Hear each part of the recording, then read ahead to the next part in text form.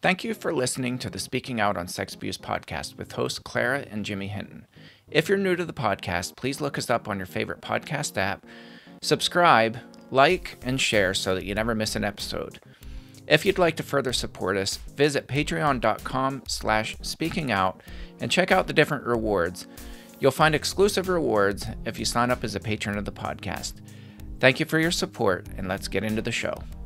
Welcome to this week's podcast. Thank you, as always, to our patrons who make the podcast possible. And as a reminder, if you would like to sign up, go to patreon.com/speakingout.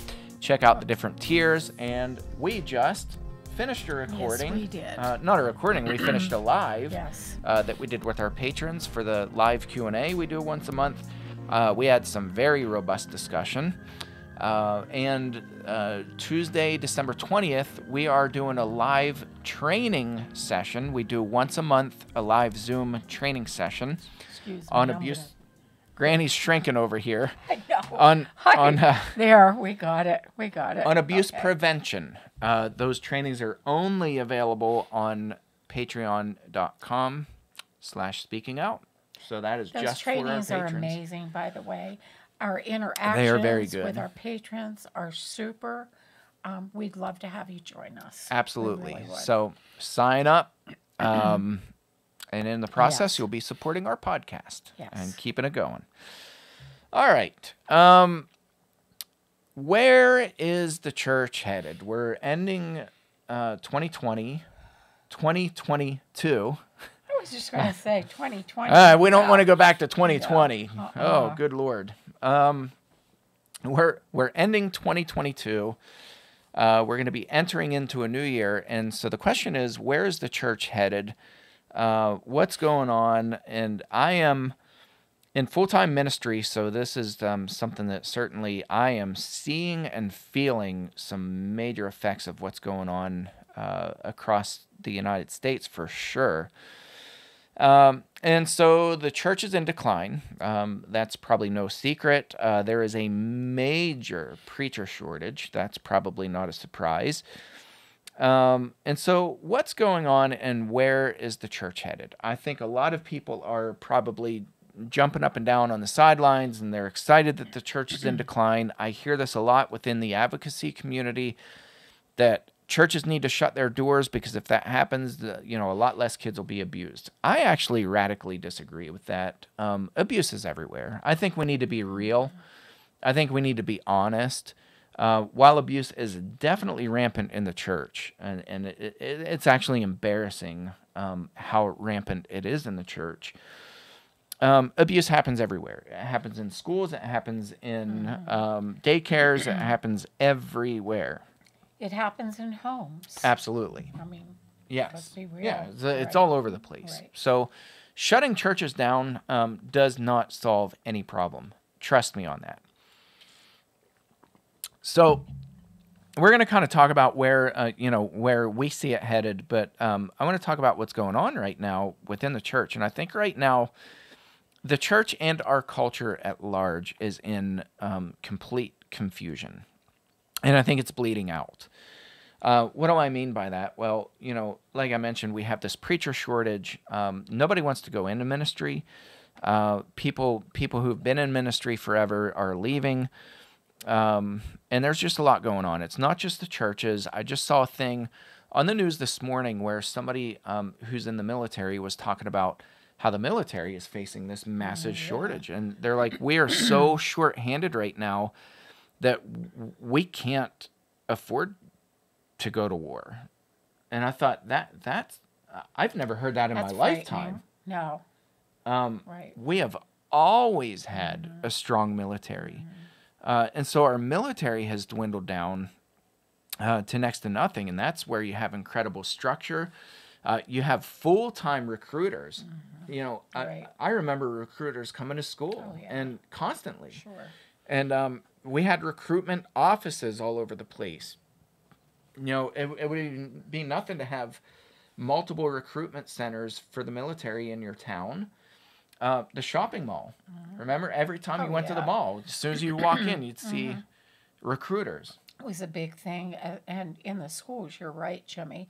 recruiters visited often. constantly, Yeah, and probably quite still often. do, to be honest. But that's where we're at. There's this major shortage. Everybody's short-handed, short-staffed in the workforce. My wife feels it at her job. They are wildly understaffed in an industry where they need to continue. So it's, Well, preschool, honestly, daycare. yeah, wherever you go, there are signs posted, help needed. Yeah. Walmart, the supermarkets, the deli department, the bakery department, Yep. any sales store, you, McDonald's, all, used to be, my goodness gracious, you crossed your fingers and hoped you could get a job. Now, I bet if I tried to get another job, by the end of one day, I would be hired Yeah. someplace. Absolutely. Even at my age. I mean, I know I would. Absolutely. Yeah. Yeah. So, I think there are just a lot of people in confusion right now, and COVID certainly didn't help. I think that exacerbated a lot of problems. And so there's kind of this spiraling effect that's happening right now where people don't know. We're kind of uncertain what's going on with the economy. Actually, today we're recording on the 13th. Kind of a big day. The CPI numbers came out indicating kind of where inflation is, where inflation sits at the year end. We have the balancing of our federal budget happening this week. We have the next federal rate hike decision is tomorrow, the FOMC. We have all this stuff going on and all this uncertainty, the uncertainty in the markets, uncertainty in the churches, uncertainty in the workforce, all over the place. There's just this massive amount of confusion. And you're seeing that in so many different areas. Schools, look at schools, what's happening. And all of this chaos. Yeah. Just schools trying to figure out how to rebrand and how to, all of their sensitivity training and all, just such bizarre stuff where schools used to teach math and science and reading. And now they've Not become anymore. now they've become specialists, so-called specialists in every stinking area. And I think it's just there's this massive confusion going on. Okay, so I'm not lamenting that. I'm just saying that's kind of where we're at. Yeah. The second point that we want to make is that it seems like I've seen this trend for years now, but I think we're kind of at this tipping point where people don't even realize this, but the only thing they know how to articulate is what they are against. I'm smiling because that's so true. We hear anti this, anti that, anti this, anti that. When you ask people, what do you believe in? What do you stand for? They're blank. Yeah, people literally, they Blank. legitimately don't know anymore. Just blank. And I forget what Sarah McDougal called it the other day. I had commented, she had commented on a post of mine, and then we were kind of back and forth. And I think she called it confusion fatigue or something like that. And where people are so, they're so confused because there are such mixed messages in our media right now. Not just media. I mean, they're certainly not the ones to blame. It's everywhere. But I think that was the term that she used, was this confusion fatigue. It's a good term. Where people are just so tired of being confused. Very good term. Science used to be, at least was labeled that way as black and white. And now science became so political, where if you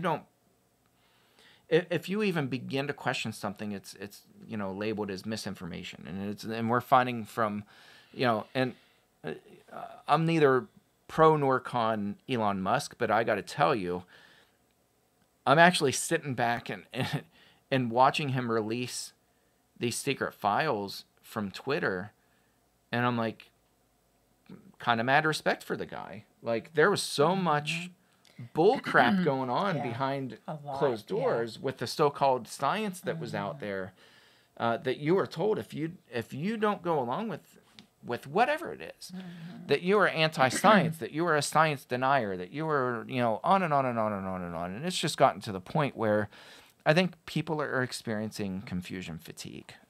People only know what they're against. They don't know what they're for anymore. And there used to be a time where we knew point blank. You could ask, what do you stand for? As whatever, as a Christian, what do you stand for? Well, I stand for whatever, world peace, and feeding the hungry, and I stand for this. People don't know anymore. They're like, you ask that question, what do you stand for? And people legitimately don't know. I'm just shaking my head because things have changed so much in my lifetime. I have seen, when I went to school, for instance, we began the day with prayer, the flag salute, and now those are totally, that's unheard of. That's how we began the day. Think about that. Yeah. And we had a patriarchal song that we sang. That's how our day began, and it was a very organized day.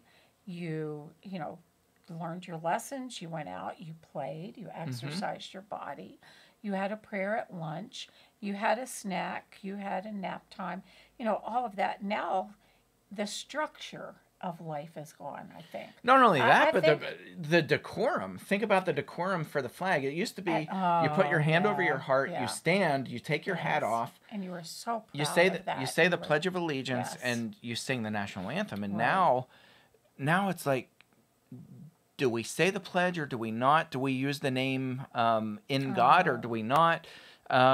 Do we stand during the national anthem or do we kneel? Do we, and there, like I said, there's this confusion fatigue. Even with that little segment of and it's life. everywhere. It's in every aspect of life now. It is, Jimmy, and you're so right. Do I go electric or gas, combustion? I'll think about it. That's a big, honestly, there's just so much that people are like, well, if I drive a combustion engine, then I must hate the planet Earth, and I must be for fracking, and I must be a bad person. And you know what I mean? Like, there's just, I do know what you everybody mean. knows what people stand do against. know what They you don't mean. know what they stand for. It's hard right now. Yeah. It's just very hard right now. There's no more black and white. Everything seems to be a gray smudge. Even right down to, and I'll say it, down to gender identity. Yeah, absolutely. I see it as even in young kids now who are questioning, I don't know if I'm a boy or a girl. I don't know what I am. And so there's nothing that is solid, fixed, sure. We've done away with that, and it's a very sad way to live. Well, it's in every aspect of life. It really is. Yeah, like this, there's no part of life now that's untouched. Well, think about it. What by food this is confusion. good to eat? Do I use the keto diet? Do I use the Mediterranean diet? Do you eat organic foods? Do I eat? That was something with my sister because of my niece's her egg allergies, and I was like, well, you're not supposed to give a kid eggs until they're 2 years old, and she said, "Oh no, that's changed. That's old." She's changed, like, now it's like, I forget what, like 6 or 8 months or something, and I'm like, even that, everything's changed. Everything has it changed really, and really is changing. has. Yeah. So really has. I again, we're not pointing fingers at people. We're just saying, like, this is currently the situation where I think a lot of people find themselves in, and a lot of people don't even realize it. And so there's this massive confusion. And so for the people who are against the church, for the people who say, well, I'm against the church because, there's so much abuse in the church, and every church needs to close its door, then the problem of abuse will at least be better. No, it won't. Trust me, it won't. That's not the problem. Don't just know what you stand against, know what you stand for. And so that kind of brings us to our third and most important point, is that there are people doing the hard thing. We just, as we mentioned in our intro, we just had, I think, one of the best Q&As that we've done, and that was I'm looking at the calendar, I don't have the number on there. I think it was our 38th live Q&A that we've done It was wonderful. since we started It Patreon. truly That might have was, been the best wasn't it? one yet. Yeah, it was great. The discussion and the real raw emotions of our It was patrons. great. Just being honest and saying, I can't step foot in a church right now. Other ones, it took me 8 years to step foot back inside a church again. I have one foot in the church and the other foot, I'm like kind of testing the waters kind of thing. We have people all over the place. But what I found interesting and inspiring, to be honest, is that our patrons are saying we want training, whether we have one foot in the church, 0 feet in the church, or both feet in the church. We want training to make church, and really essentially everywhere, schools, daycares, you name it, we want to make them safer. Yeah. And I love that. Yeah, and I think it really is. that message needs to be shouted from the rooftops to say there are people putting in the legwork, the hours. I mean, it's not easy. It's not easy to get trained. You can't go to a 3-hour training and be like, all right, now I know what to look for, and I'm going to report abuse, and we're a safe place. It doesn't work that way. And abusers are incredibly dynamic, and they're just so skilled and so professional at what they do. It doesn't. You don't get a simple, quick training and then everybody's safe. So you have to put in the hard work. You have to put in hours and hours and hours, and I mean tens of hours and sometimes hundreds of hours of training and experience to actually begin to recognize it and know how to respond and know how to intervene. And it's hard work, and people are putting the work in. I was going to say, love it's that. hard work, I but love people are doing it, Yeah. and doing it voluntarily, doing it of their own time and expense in this crazy world of confusion and unknowns. Yeah. There's so much good still happening. Yeah. And we need to remember that. We really, really do. Absolutely. It's like we're living on such shaky ground anymore. Nothing feels solid. Is that a good way of putting it? I think so. Yeah. For a lot of people. Absolutely. For a lot of people. And then we have people such as we heard from this morning earlier who are saying, yes, but I'm still going to go ahead and move forward and do what I know is the right thing. Yeah. I may not have it all together. I may not have everything, every answer, but I'm going to go with it. I'm going to do it now. And I'm going to do it now. Yeah, I love it. I love it. And I think that, again, those are the messages that we need to hear, because to me, the problem is not, it's not the church. Like shutting I think it's almost an insult, to be honest, to say, well, churches just need to close their doors. They need to be banned and close the doors permanently. To me, it's just an insult. And I think it kind of throws egg at the people who are already hurting and struggling. And I think the church definitely needs to have a massive restructuring. And I think, I'm not naive. It's not going to happen overnight. In fact, we said in our live Q&A, it's probably not going to happen in our lifetime. This is going to be a very long, tedious just process. Stripping down a broken structure and rebuilding. And, but we have to have people willing to put the work into it.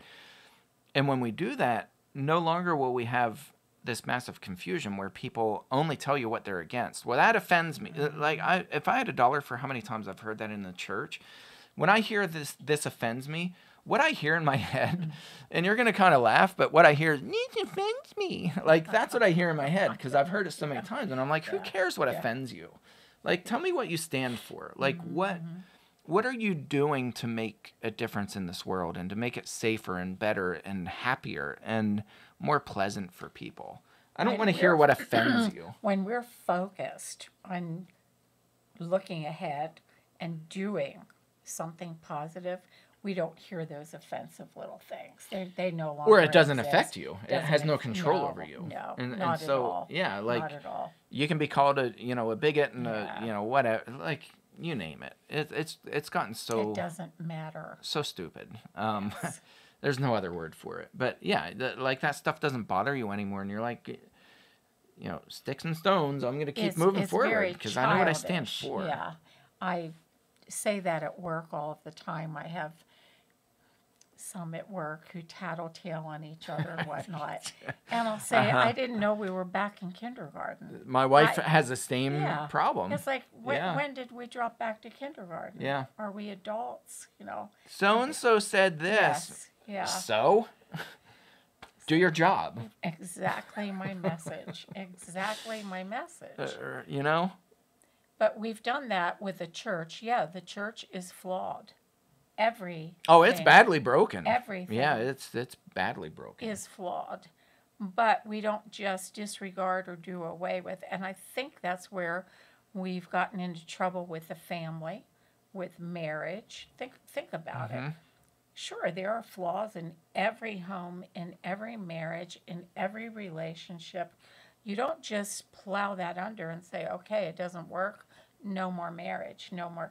Look at the trouble we've gotten into because we've veered from what is right and good. Think about it. Yeah. Think about that. Yeah. It's like, and with the church, why would we consider it a good thing to shut the doors of the church when the church works right? Think of the strength we get from that.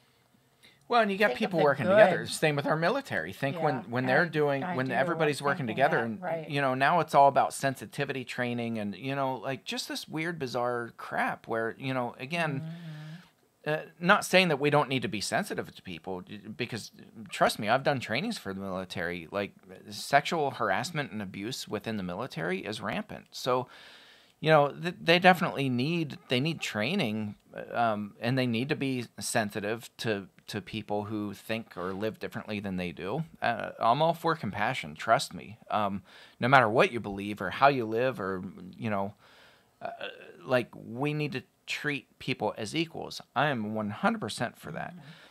But when that becomes your focus, and that's your only focus, and people are dying, and look at what's happening to our veterans here in the United States, and the homeless crisis and the drug addiction. Everything's escalated. We're at a critical tipping point in just about every aspect of life. And so wouldn't it be better if people knew what you stood for? And I think about this in our own little church. Like, we've struggled with it. I've heard so many times what people are against. Well, I don't like this, I don't like that, I'm leaving the church because of this, you don't do this, or you do this, or whatever. I know I could fill books full of stuff that I know just in our own little church what people are against. I always used to say, when personalities are involved, you're going to have that. Yeah. I can remember back when I was a minister's wife, people saying, if you sing that song one more time, I will not come back to church. I've heard it too. Yeah. I hate that song. I don't. Same thing. I won't come back. Okay. If your sermon isn't cut back by 10 minutes, I will not set foot through this door. Things like that, and I'm thinking, really, is that where your focus is? Yeah. But it's been for time evermore. When you think about it. But I think when you work together, and we're seeing this again with our congregation, we're seeing the flip side of that. When you do know what you stand for, and I think we're at a point where most people really do. We have things like we just raised our third $7,500 to drill a well in a developing nation where they are absolutely desperate for clean water. A tiny little church. Think about that. That's amazing. And all 3 times that we've done it, 3 years in a row now, we have not gone. I think this was the longest that it took us, but we got a little bit lax with it because we were just so busy. But I think this time it took like 45 days start to finish.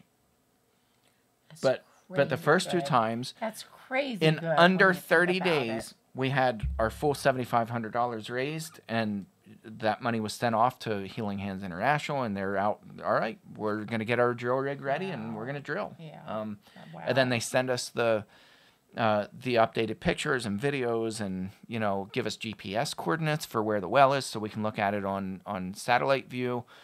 You know, that that's what happens when people know what they stand for. When they know what they stand for and link arms and work towards that, we form a mighty wall, a mighty force. We really Yeah, do. And absolutely. it's beautiful. It truly is. If we focus that way within the church against abuse, just think of what could be accomplished rather than thinking about, well, I can't stand the church, I can't stand any of the leaders, I don't like what's being done. It's broken. Yeah, It's wrong. It's it's right. this. It's that, and that all might be true, and probably, really, honestly, is true. But the question is, what are you doing about What it? do we do with that? Right. Just walking away and leaving and being like, "Yep, there's no hope for it."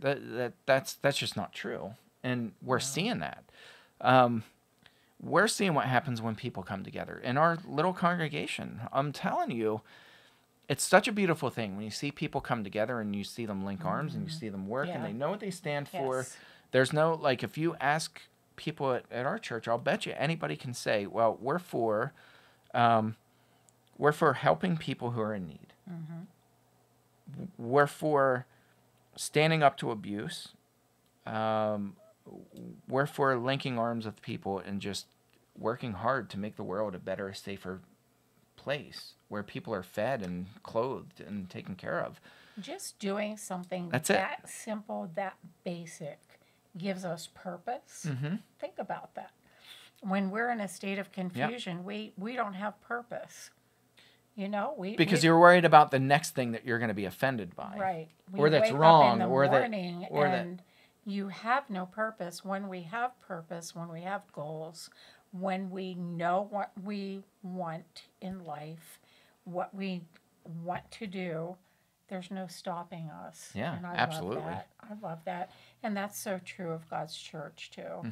And you and I have both stressed time and time and time again, yes, there are terrible churches. There really are. But there are Tons of 'em. equally as wonderful, good, caring, safe churches also. Yeah. And that's what we need to strive for. Well, and for the ones that aren't too, it goes back to, I'll never forget when we had some problematic people at our church, and I was beyond fed up and just worn out, tired, run down, tired of fighting, tired of being alone, tired of people not standing beside us. And I remember I literally had a letter of resignation, and I was fully prepared to walk in and just hand that letter, slap it down, and be like, I'm done. I'm out of here. Yeah. I'm out. Yeah. That would have been the easy thing to do.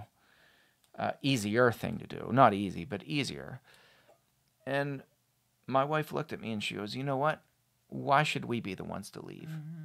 She goes, I don't know about you, but I'm ready to dig my heels in, and I'm not going anywhere. I said, you know what? You're right. And that was a turning point for our congregation, because we knew what we stood for. Right. We believed in the people. We believed in the church. We believed in ministry. We believed in moving in a direction where we help people. And that's about the time that we started doing raising the support for these wells, and and on and on and on. And we're accomplishing tremendous things that we never did before. Just that one thing, Jimmy, that one well a year. Think of how many people that touches. Oh, it's into the thousands. Done in the name of God, in the name of, blessed through your church. Just think of the seeds that have been planted at fresh every year with that. and how many people are being cared for with that. If we that's when we focus on one thing, and not something that's broken, but just focus on doing one positive thing. I'm a Yeah. firm believer in that. I always have been. Yeah, I definitely am too, and so I'm hopeful, and it's not a naive hopeful, because I think it's going to take decades to move the church from where it is now to a place where it stops inviting abusers in, it stops being welcoming of abusers, and it stops mistreating its own people. I look at people within the church have been so spiritually abused. It's not even funny. And so, I think to move away from that is going to take a tremendous amount of pain and time and energy and effort. And there are going to be a lot more losses in the church. And I fully expect that and know that it's going to happen. When big forest fires sweep through and just acres upon acres of timber are destroyed, animals are destroyed, and all that. But then what happens when that begins to spring back? Think about it. Comes back All stronger that and better, new and growth, comes back just strong, firm, and beautiful, fresh and new. That's how I see the church. Yeah, if you listen to scientists too, like they talk about how forest fires are absolutely essential to the ecosystem. Exactly right. They're necessary. They're necessary, right. If you really want to have a strong ecosystem, like part of California, what's happening out there and has been for years, is they never do controlled burns. Right. Controlled burns are absolutely essential. Yes. And I always think of that because, we had a fire at the house before, just not in the field, but in the side yard there where fire got out of control. And when I think of what happened, it was all parched and black and ashes the first year. But then when growth started growing up, I have the most beautiful flowers that are growing in there now. Yeah. And the trees that have grown up in there are amazing. They're strong, they're deeply rooted. The rest of the woods surrounding that hasn't burned, those trees flop over, they're weak, So I think what's happening to the churches is that fire is sweeping through, is going to get rid of all the things that don't need to be in the church that are causing harm, and the new growth is going to be firmly planted in the truth. The church is going to uproot and be as it should be. I remain totally hopeful of the church. Yeah, I mean, I do too, and like I said, it's going to take a long time, and it's going to take people who are willing to step up and do the hard thing, and to get trained and trained well, and but there are people doing it. There are people doing it right now, and I wish we heard more of these stories of people who are know what they stand like our patrons, for, and are doing it. Absolutely. Yes. It's magnificent to see, and if that is I don't hope, know. I don't know what is. Yeah, I think we'll see that trajectory begin to change, but it is, I think there's going to be a lot of loss in the process, but any it'll change happen. that is good is full of loss and pain, but we need to focus on the end result. Absolutely. Yeah. So for those of you who are still hanging around, and or you've lost hope and you say, well, there's no way church is going to change.